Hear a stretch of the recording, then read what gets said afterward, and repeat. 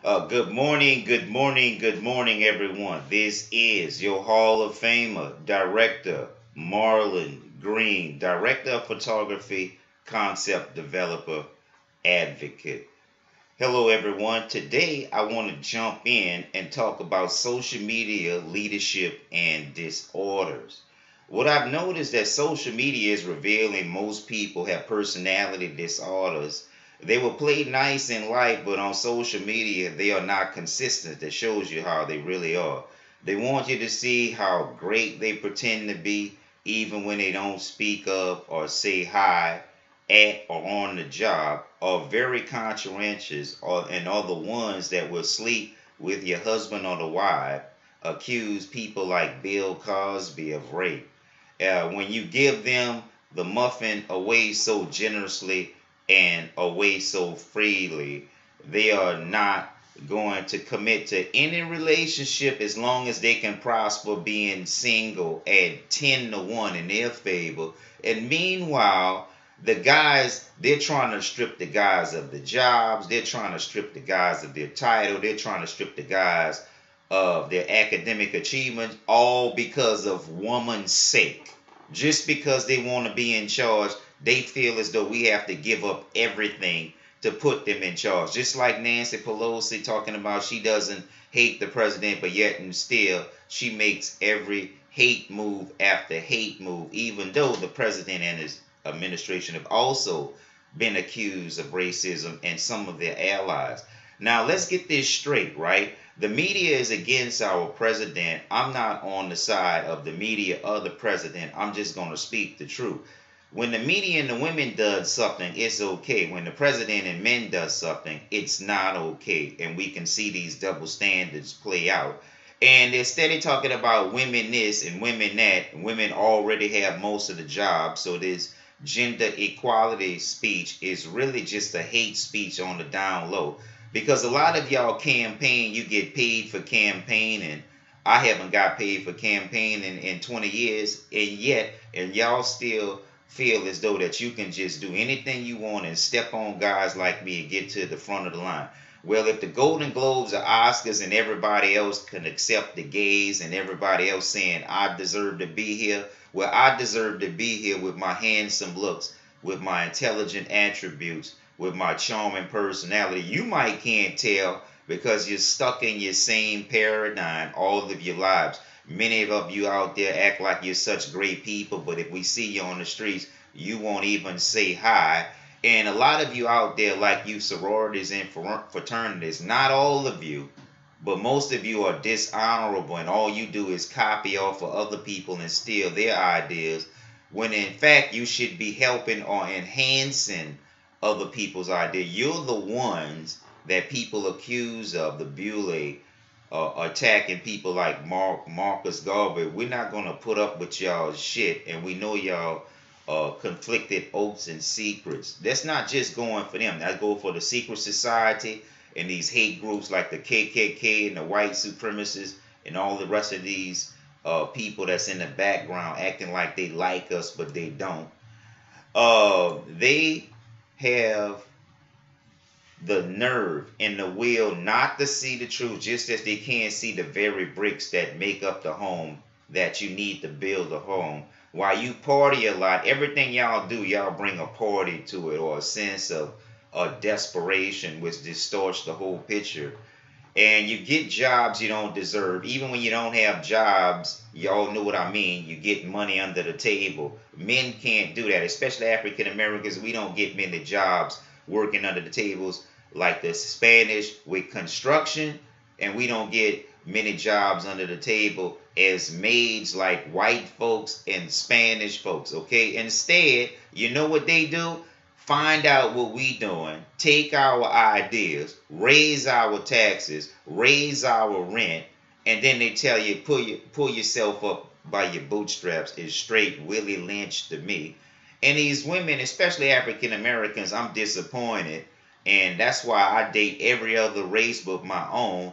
I don't get along with them. They don't do nothing. They don't correspond. They don't sync up with. They don't do anything that makes sense. Yet and still, y'all in charge. I seen a raggedy chick in Office Depot running a family business, having a Mercedes, and she was raggedy looking and had a Mercedes. Even if she just worked for the company, she driving a Mercedes. I'm not. And then y'all have the nerve not to like me. You are pathetic. You are absolutely pathetic. And I want to say good job, Army, for taking my concepts and making electronic glasses underneath the visor. My design is the better design.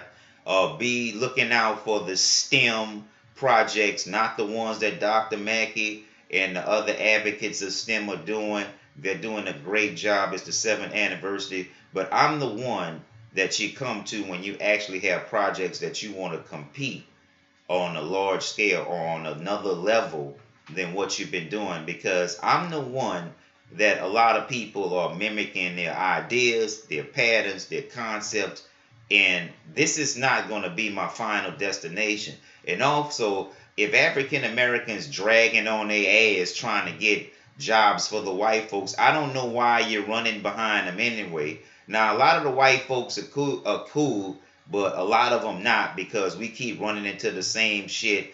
They get wives, they get girlfriends, they get cars, homes, and houses. And meanwhile, these African American women get excited off of fucking chicken sandwiches, which is pathetic. Don't feel nothing for a Hall of Famer. Don't feel nothing for an advocate. Don't feel nothing for activists who actually do something. You know what they do? They keep you out the job one. They keep you out economic opportunity. This is after stealing your shit.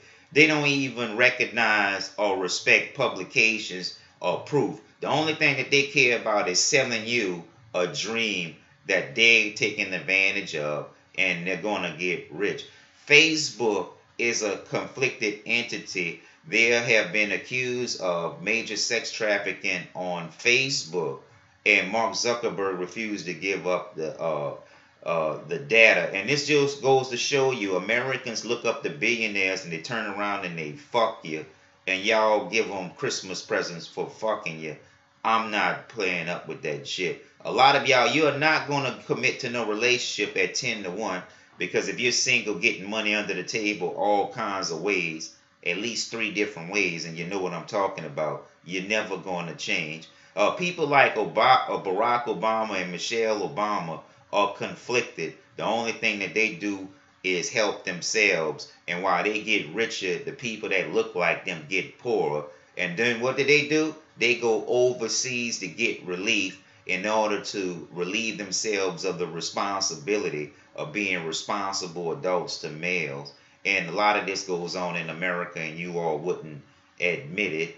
And a lot of you all are just substandard leaders and inconsistent allies. And I just wanted to say, remember that even though President Trump went to Canada and y'all in the media try to make it worse than what it is, President Trump called Canada out by not paying their 2% in defense, because when the United States overstretch their boundaries, make these weapons, go into other people's countries and raise these bills up, they have the nerve to ask the allies, and the allies be like, look, we didn't tell y'all, or we didn't support y'all to do all of this aggressive military campaigning, and then y'all expect us to pay no matter what the United States do. We're not going to fucking do it. Keep paying over 2% or closer to 2%, which keeps the budget, it keeps swelling, because more and more of our leaders, like the deep state, want people to believe that wars like the Afghan war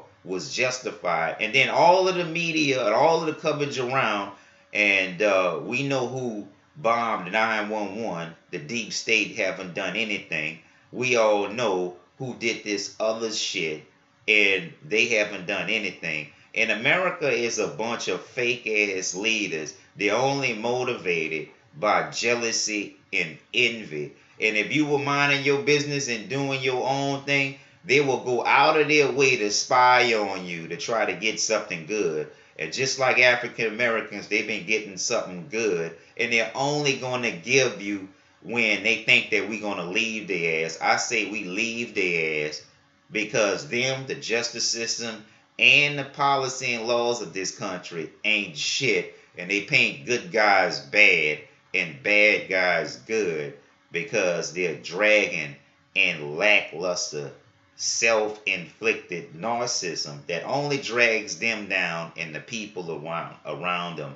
And this is why our allies are making gains that the United States have fumbled. And also, I don't support Brexit. We warned y'all 5 years ago it was a bad idea. It's collapsed. Now they looking for economic opportunities to exploit.